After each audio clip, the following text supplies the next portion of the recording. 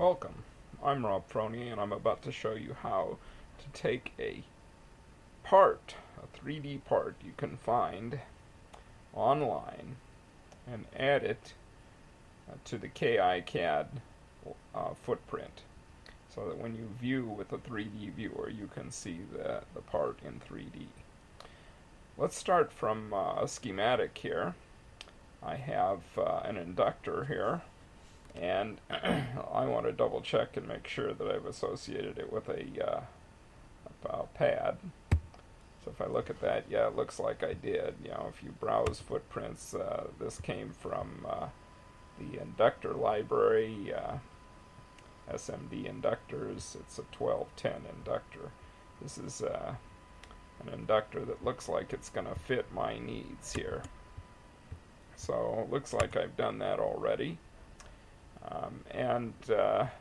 Actually, let me show you the place where we're finding these 3D parts. There may be other places online, but 3DContentCetnral seems to be the best place.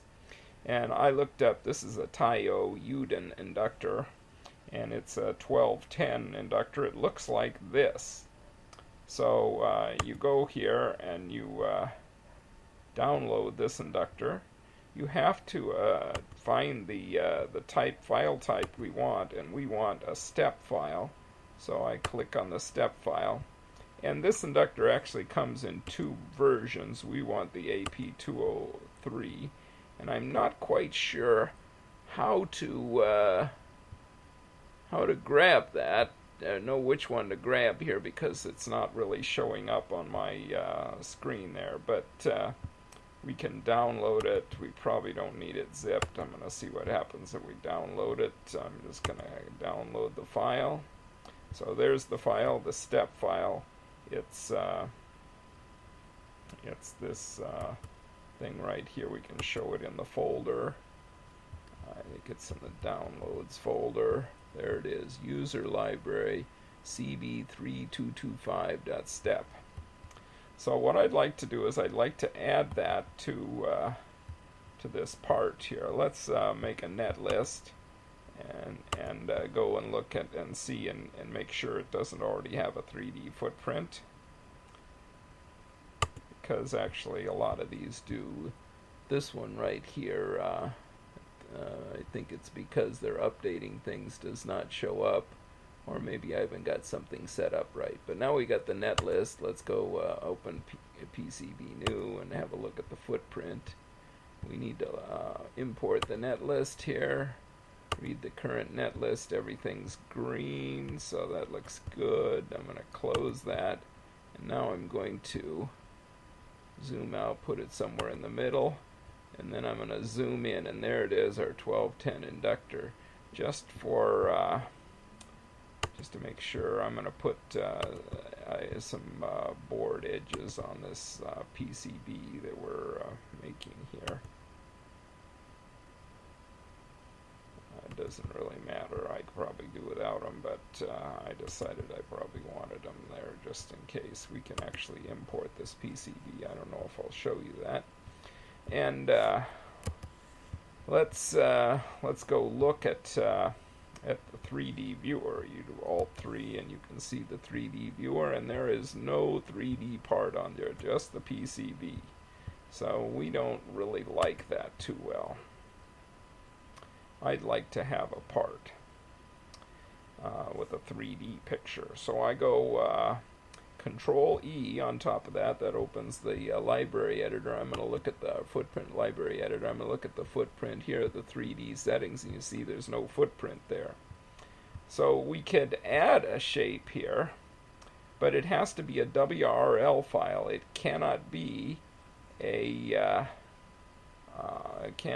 step file. So we need to actually modify that in FreeCAD. So let's go to FreeCAD. I'm going to use the daily version, and we'll start up FreeCAD here and show you how to import that. We're using the Kicad StepUp Workbench, which you can install here under Macros Add-on Manager if you haven't already. I showed how to do that in the last video. So I'm going to go directly to the StepUp Workbench here. we're going to start a new project, and I'm going to show the tools here for the StepUp Workbench, and I want to import a part right here, so import a Step 3D model. So I'm going to go to my downloads folder. It takes a while to find it. Downloads, and I think it was in user live, this one right here, I believe. Let's see, no, it's actually probably this is the one I just downloaded, so let's open that.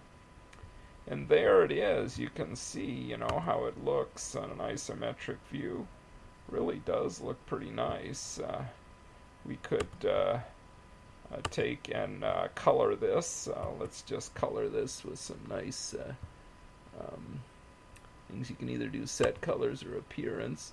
I'm gonna make it kind of gold in the middle, and on the edges, let's click these other two, that one, and I'm gonna shift click that one, and right click here and say appearance.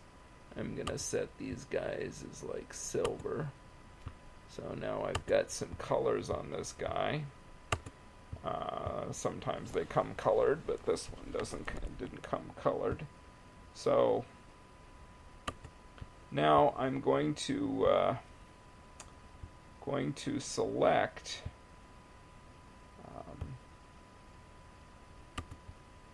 this part right here, and I need to import the footprint so we can see how it lines up before we export it. So let's click on this import footprint, and I need to import from user share Kicad modules inductor SMD pretty, and we need the 1210 or 1206, I mean, model right here. There's the 1206 model. I believe that's what it was.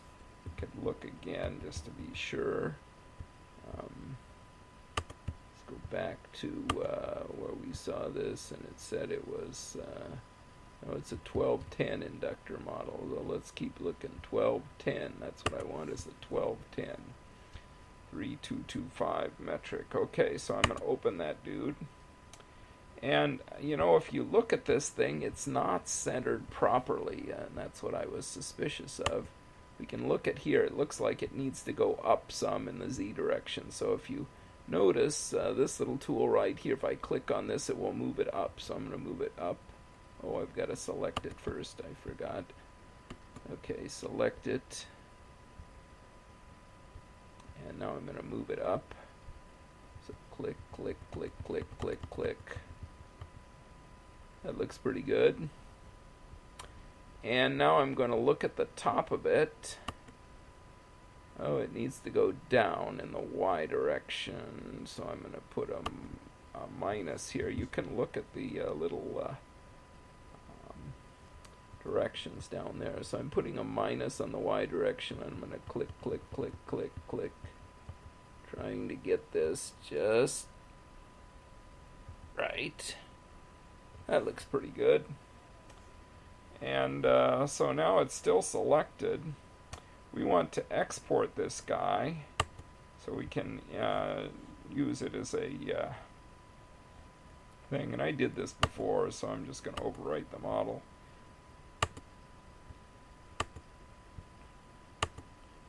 And save this in the home directory. It'll be this user library CB3225 CPWRL. And now let's go back to Kicad, and let's add that 3D shape. So I want to go, here it is, user library. I think that's it right there. So let's just say OK, and yeah, that looks right. So we're going to say OK, and then we're going to update the current PCB. I'm going to close the library editor, and I'm going to go to PCB new, and I'm going to go Alt-3 for the 3D viewer, and there it is. How beautiful. Isn't that great? So that has been a little quick tutorial on how you can import parts that you find at 3D Central. I hope this has been helpful.